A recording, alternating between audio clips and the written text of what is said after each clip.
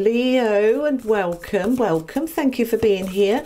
This is good for Leo, Sun, Moon, Rising, Venus, and cross-watching.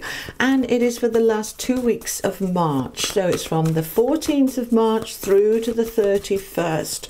And these energies, not predictions, allow yourself to harness the energies that feel right for you.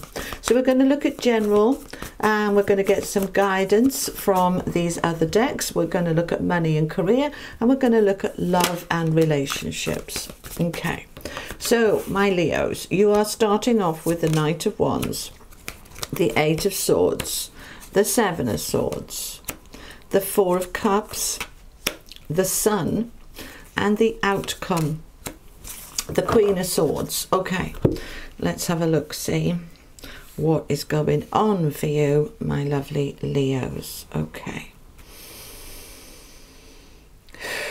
you are moving out of a very stuck space here. It's unlocking, it's unblocking, it's unfolding. Good, good, super. All right. Oh, okay, coming in from the answer is simple. The guidance is to detox. And from the unicorns, all the cards that I use are linked in the description box below, by the way, and also the links to book in with me. I am open for bookings if you would like a personal private reading just for you, or a healing session. Okay, uncord relationships, let go now. Forgiveness is freedom. All right, let's have a look here. Where do you want me to start? Here. All right, we have this Eight of Swords, which is about being stuck. And the advice and guidance coming in from the unicorns is to uncord relationships. It's a number 4, which is your foundation being nice and solid. And when we're corded from the heart, from the mind, from any place in our being to others, it ties us, it holds us, it restricts us, and it's not good. So we want to let go. Forgiveness is freedom. Now, forgiveness, those that have hurt you, harmed you, yes, if you possibly can, to be able to say, I am choosing to forgive you, to forgive your behavior, to forgive your actions. I'm freeing myself in doing that. Now, for others of you, it's not necessarily that somebody has hurt you. We can get corded by perceived love and need, and dependency and codependency, where we become attached to people and to things. I've seen lots of people attached to their car, to an item in their home, very attached. Now, all of this ties us. It's okay to love things and love people, of course it is, but real love doesn't cord anything. It's free. So have a little feel into your energy and ask yourself honestly, because we've got the Queen of Swords here, the Queen of Truth, asking yourself honestly, where am I corded and how can I let go? Because there is a letting go, the detox. When we look at these together, the uncord, right, because a lot of corded energy creates toxicity within us, and we want to detox that energy. So this can be alcohol, this can be the wrong foods, too much sugar, all the rubbish foods, this can be overspending, but this can be needs and dependencies and addictive behavior towards another or towards something. So let go. Let go and detox. Ask yourself, would it be the end of the world if that thing or that person wasn't there? And if you said to yourself, yes, it absolutely would be the end of the world, then that is an attachment, that is a cord, and we don't want that. So you're being asked from a place of truth with that Queen of Swords to really examine where you may feel stuck, where you may feel trapped, and to allow yourself to free yourself with that Seven of Swords. When I'm putting these two together to get out of this stuck space, we have to leave something behind.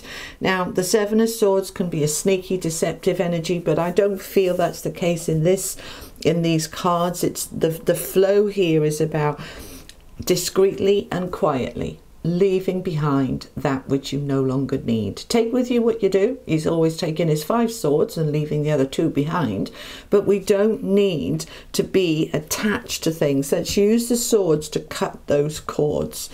So we are needing to take action on this. Knight of Wands is an action card from a place of fire and power and enthusiasm and determination to say, I can do it.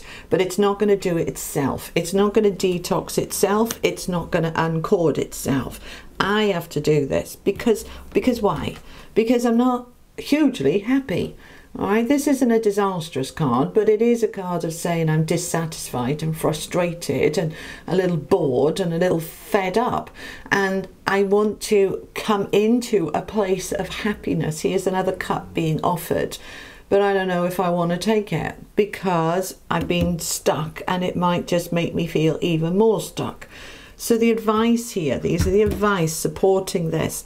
Uncord, detox, and that will lift that energy of dissatisfaction, lifting the energy of being trapped and moving us towards a much, much happier place. The sun coming out now, a beautiful, uplifting, positive, bright energy. So how do we get from here to here? We have to use this Queen of Swords, the Queen of Truth. All right, and truth can be uncomfortable sometimes.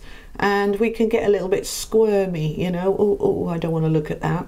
You know, I don't want to acknowledge that maybe I'm dependent upon X, Y, or Z, because I like to think that I don't need anything, but actually I do. So be honest with yourself. Look at where you're being held back from what, and allow yourself this week to uncord, detox, break free.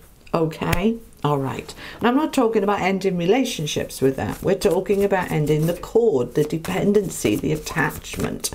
And that allows the freedom to flow. Let's look at money and career now. Money, career, entrepreneurs, business, investments, the foundations for my Leos. Thank you. Oh, nice. We have the Fool, the Empress, and Temperance. 3 major arcana cards here, guys. Wow. Money is looking amazing. Money, job, career. We are on the brink here, and the brink is the word they're giving me, of a new beginning in terms of business, in terms of job, in terms of investments. The Fool wants to come in to bring in the balance, the harmony, the stillness. They just show me everything's been very bouncy all over the place, up and down, and we want to just get it very still and very calm. This angel here is hovering, just hovering, using the power of the fire and the water, one going up, one going down, to hold her in a still, calm place. This is what they're telling me to tell you. Okay, so we are bringing in the balance, we are bringing in the harmony, the moderation where things have been all over the place. We're getting it nice and still, nice and calm. And the Empress, this is you, male or female. You are creating this pregnancy, giving birth. We've got the eggs here ready to hatch, ready to launch into a beautiful place of harmony.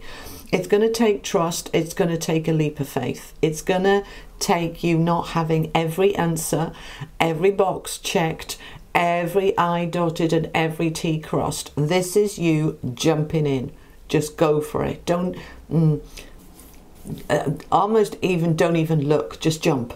Don't look too deeply, don't look too closely, don't overanalyze, just go for it. You've created this from a place of power because you wanted more balance, because you want a new beginning, and that new beginning is here for you, Leo. So grab it, harness it. These are the energies around, so let's tap into them and use them to create for yourself a world financially in terms of your job and career and your investments that is much more balanced, that is going to grow with that Empress into something really beautiful. Okay? All right, let's have a look at love and relationships, and this is all relationships, not just romantic, including the relationship with yourself, Leo. All right, what's going on for my Leos this next 2 weeks? marriage, rejoice, and telepathic. Some very powerful, positive messages there for you in terms of love and relationships. The rejoice card in the center, and you've got the sun here as well. Embrace your loving connection and rejoice. It's a beautiful card of joyful, uplifting, trusting, happy energy. It's just lovely. And we have the marriage card as well. A marriage of souls is a union of two divine counterparts blending together.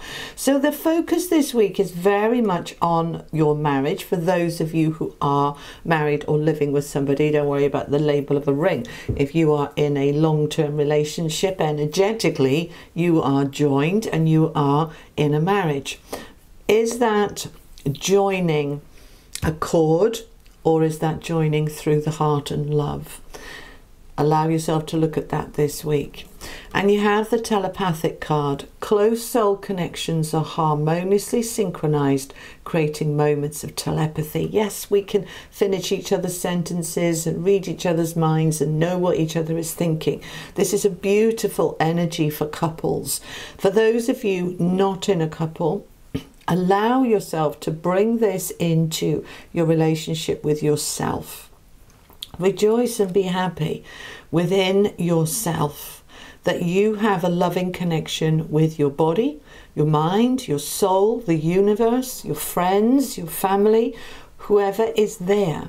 And that telepathic energy can also be between you and your higher self, and you and your soul, allowing yourself to be guided into a beautiful space.